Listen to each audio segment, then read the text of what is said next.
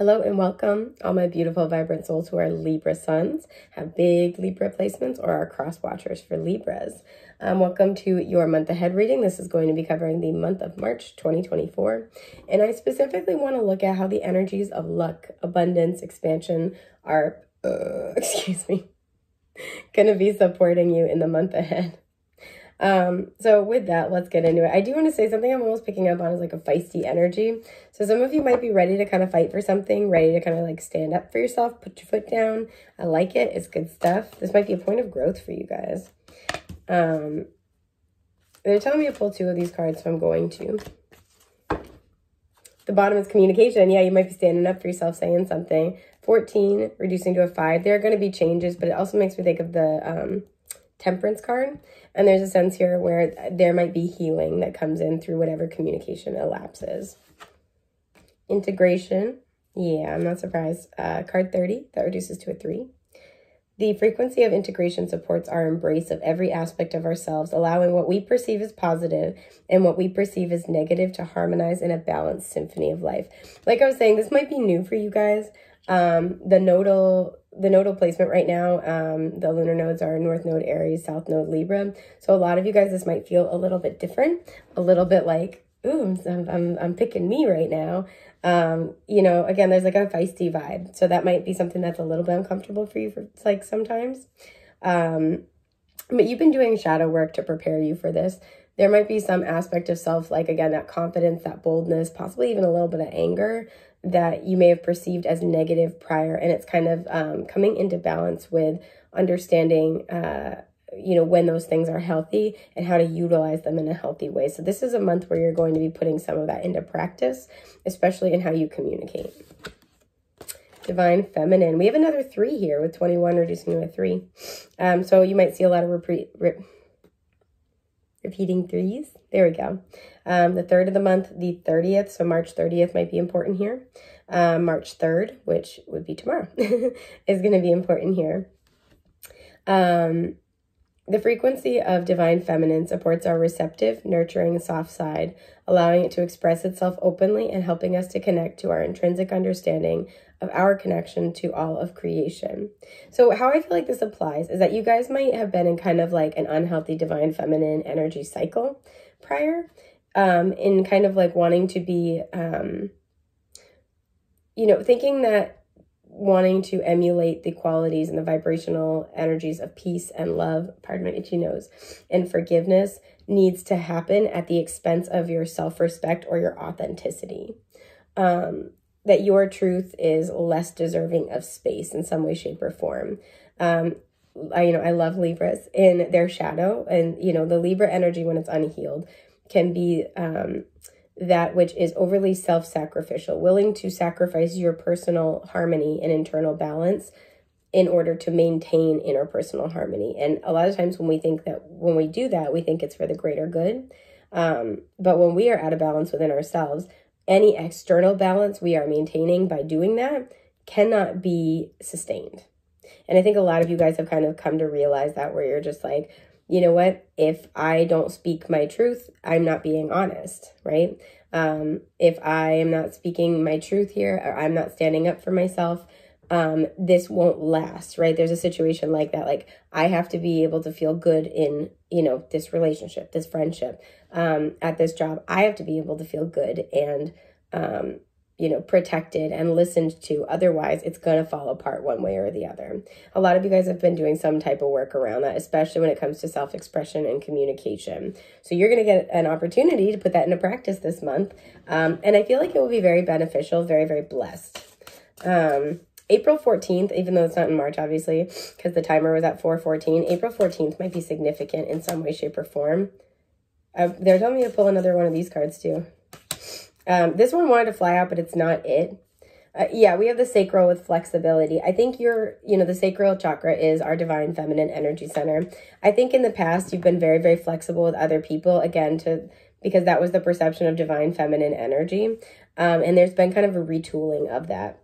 Pardon me, she knows. Yeah, at the bottom we have Mother Earth with the Earth Star Chakra. And the Earth Star Chakra is all about getting deeply, deeply rooted and grounded in our, in the earth itself, in the physical world as an expression of the divine, right? The two are not separate. The two are integral. Our physical world is a representation of our spiritual world and vice versa. They have a reciprocal impact on one another. And thus our physical world is sacred. And our spiritual world is practical and earthly, right? I could talk about that another time. I'm like, don't launch off into a TED Talk, girl. But those might be kind of concepts that you've been sort of working with for a while now, I feel. Come on now. Relationships, sacral energy coming through, more of that divine feminine. 12, and that reduces to a 3. What is up with you guys? Okay, 3, 3, 3. The 12th, the 21st might be important as well. So far we have March 3rd, March 30th, March 12th, March 31st. Not 31st. Maybe March 31st then, March 21st is what I was trying to say. So those are the dates coming through. And, wow, we have peace. And there's the 31st. Whoa, bonkers. Okay, there it is. I was like, why did I say that? I know why. So by the end of the month, you might be coming into a lot of peace, right? Because it's the last day of March. Coming into a lot of peace about the relationships. I feel there's something where you might be in a place where you're trying to like kiss and make up with somebody. In the past, you may have kind of let this person come back or like given this person a lot of slack, let them off the hook for some of their behavior prior, or let something slide, right? Even if this is at work or something like that, it's like, oh, my coworker never does their share and I always pick up the slack, right? Or like we'll have a group project and my coworker kind of slacks and then I always end up like doing their part of the work and I never say anything. This is where I feel like you're standing up for yourself this month. Again, you're getting a little bit feisty. And I do feel like it is going to bring this reciprocity and this balance. I do feel like it will go very well because these are where the energies of luck, abundance, and expansion are supporting you. It is going to support you in creating more balanced reciprocal relationships, possibly amending or healing to a relationship. And in doing so, create a lot of peace because not only are you creating better relationship environments and practices for yourself, but it's almost kind of like you've proved to yourself like, okay, cool, I did learn a lesson, right? We have the lotus, this is the crown chakra, and there's clearly a release of energy. So it's like, I've learned the lesson, I've integrated. I can do this. And there's a big sense of relief that comes along with this and like quite a lot of peace and like internal harmony. So I'm already loving this energy. I want to clarify relationships first. Let's start there and get some more details about what this is talking about. The Chariot. Yeah, this is for me. This could be with a Cancer. This is success and, and victory, but usually because the black and white sphinxes, and that's what's pulling the charioteer forward. For me, it's success and victory that's achieved through shadow work, through integrating your shadow. Because the charioteer knows all parts of themselves, right? They don't ignore any part of themselves. It'd be like having, only one sphinx. It'd be like having it be imbalanced. The charioteer works with all parts of their energy, not against themselves, right? And there's a sense of self-acceptance and, they work on themselves, but that self-acceptance and the acceptance of a part of them. You can't push away a part of you forever and expect to be a balanced, healthy person or expect to be able to move forward in your life in a balanced way. It's just not going to work, right? You have to acknowledge it. You have to make room for it. You have to embrace that part of you. So in this case, if this is, embracing your anger, it doesn't mean you have to be mad all the time, but being angry is a part of being human sometimes. And so being able to experience that and allow that and then channel that in a way that is productive, that is helpful for you, might be part of this process. Standing up for yourself is a healthy thing to do, right? And so there's a sense here where because you've been doing this work, that's why there's success here. Some of you are negotiating in a situation with family or with a home, and this is going to turn out very favorably. The Star, there's some healing. We have Aquarius energy. The Hierophant, that's beautiful Taurus energy. So you could be dealing with like a couple people, an Aquarius and a Taurus potentially, and the 10 of Wands. I feel like you've been torn between staying committed to something the way that it's been, maybe a very traditional dynamic, versus kind of doing things your own way, right? This can be, this person's always naked, which always implies vulnerability. So this is doing things in a way that's authentic to you. You know, speaking your truth very vulnerably. Aquarius energy is a deep truth seeker. So this is what I think you've been kind of struggling between, is a feeling like you are committed to a particular path, to a particular way of doing things. You've made promises and you're trying to keep them, versus wanting to be committed to yourself and be able to express yourself, right? The water bearer, to pour out your emotions authentically, and, you know, heal the self primarily. And so you've been carrying the burden of responsibility of balancing between these two things, or finding in equal value and measure both parts of yourself. Again, going back to that charioteer kind of imagery. And I do see that. You know, there is also a desire to want to do your own thing versus doing what's expected of you that would maybe make somebody else happy. So for example, this could be a family business where you're like, I know that you want me to take over, but that's just not my dream. I got to go this other way. You might be standing up for yourself for that this month and speaking your truth, which is good for you. And this has been weighing on you for a while with the 10 of Wands. It's like both being in things the way they are, the status quo has been weighing on you, but the concerns about changing the dynamic have also been weighing on you. Yeah, it's this one, the devil. The devil. Okay, Capricorn energy. This, again, could be at work. There's a sense here of, you know, Capricorn is always about our status and our legacy, what we put our name on in this life. So I feel like there was an expectation for who you were, how you were going to show up, how you were going to keep showing up. And that's just not the way it's going to be for you. And I feel like yeah, because we have the Ace of Pentacles reversed at the bottom. This is like not starting a new path or not continuing on. There could be a fear of expressing your truth for fear of sacrificing financial or material stability. I had a friend forever ago, and they said something to me that, and that sounds weird. Forever ago, I had a friend. That's just the end of the story. They said something to me that still sticks with me, and it really does still touch my heart and soul.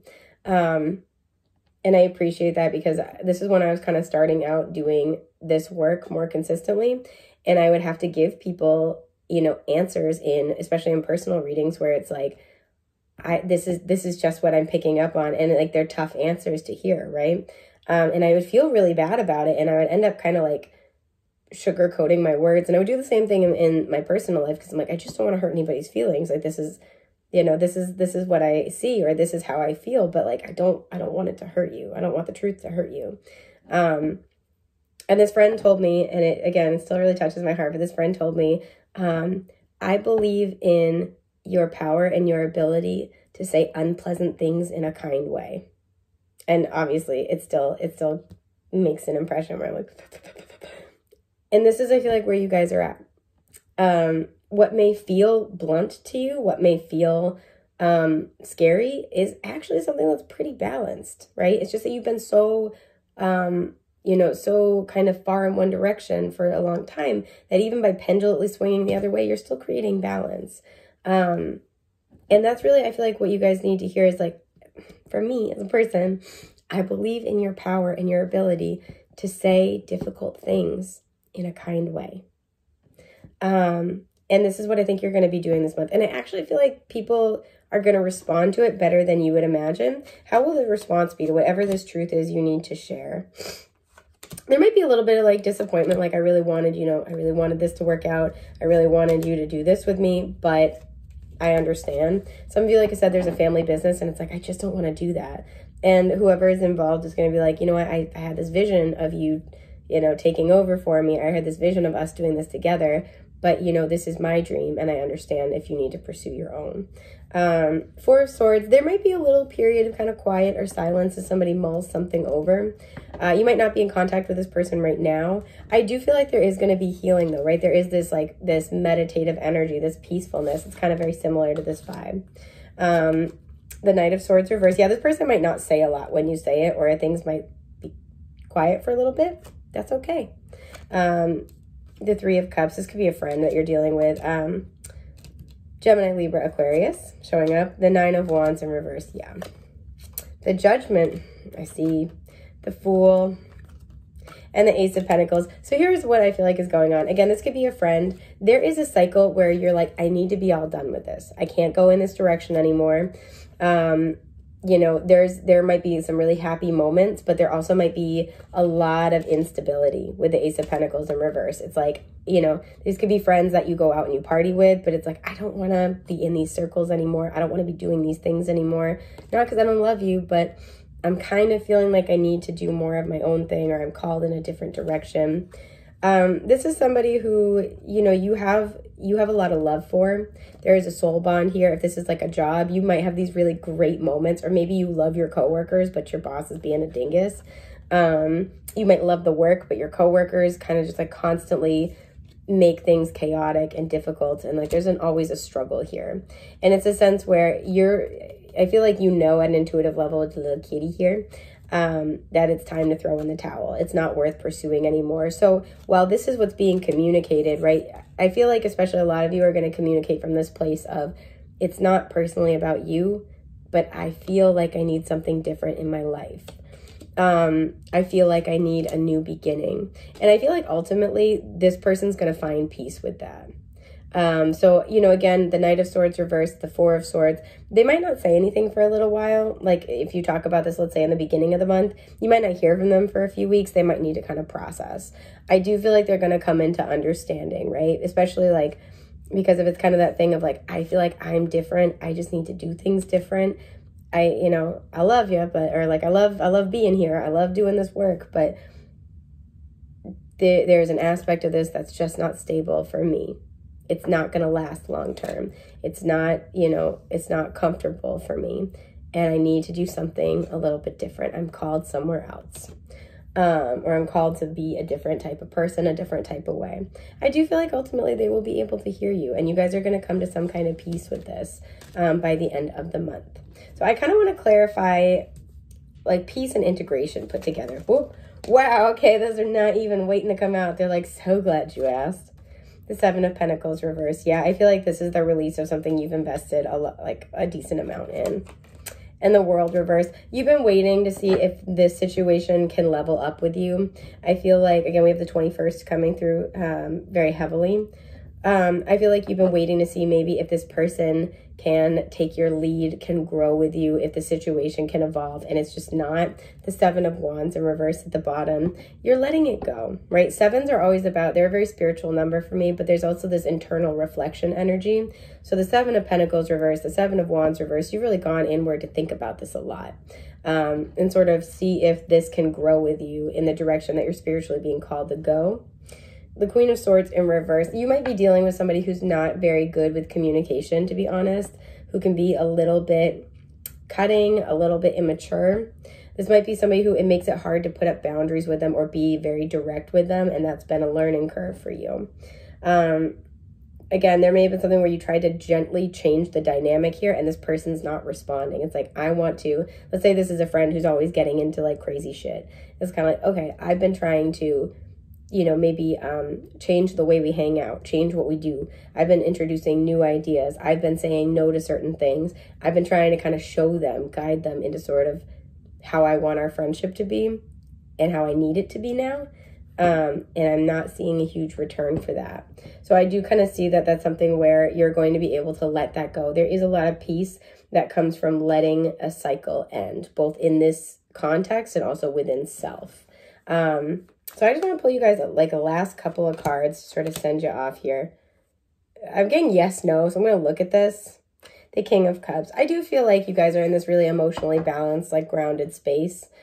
Yeah, the Two of Pentacles. You're very balanced within yourself, and you're able to hold in equal value and measure two seemingly oppositional things or oppositional needs. And be able to do so with a lot of love. And I think this person will end up understanding and following suit. It might take them a little bit. But again, it's kind of the understanding of like, you know, I wish we could keep things the way they were, but I get it. I get it. Yeah, the Queen of Pentacles reversed. Don't forget your worth. Don't forget all the work you've been doing, okay? If some of you are worried about what's going to happen at a job, there are a lot of jobs out there. There is always enough. There is always enough abundance in the world. And I know that sometimes that's tough to keep. It's tough to keep belief in that, right? Especially in our modern world. But we can't undercut our own well-being. We can't sacrifice our own well-being because we think that we won't be taken care of otherwise. And the Tower, things are going to change. But they're also going to change in the sense that this is a radical move toward your self-worth. We have the lightning here, and it always looks like a W. So W might be important. M might be important. There are changes that are going to occur out of this. But it is ultimately, I think you've been preparing for this for a while. And you are going to be rebuilding. And I love that we had the star come out earlier. You are going to be rebuilding something a lot healthier, a lot more healed, a lot more fulfilling for yourself in a very authentic way. So that is everything I've got for you for right now. I hope this has been helpful. I'm wishing you a safe, happy, healthy month ahead. Come back and let me know how things pan out or how this might resonate. I love hearing from you guys, and I will hopefully see you soon. Take care. Bye.